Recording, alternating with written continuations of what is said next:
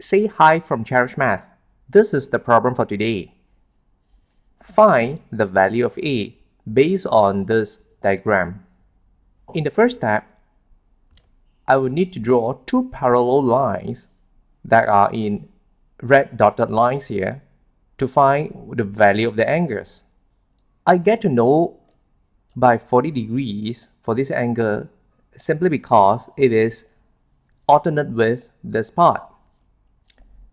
And I'm going to find the value of this angle by using 360 degrees minus 270 degrees minus 40 degrees, and I get here 50 degrees. And the 50 degrees is going to apply here as well simply because we found it as alternate angle.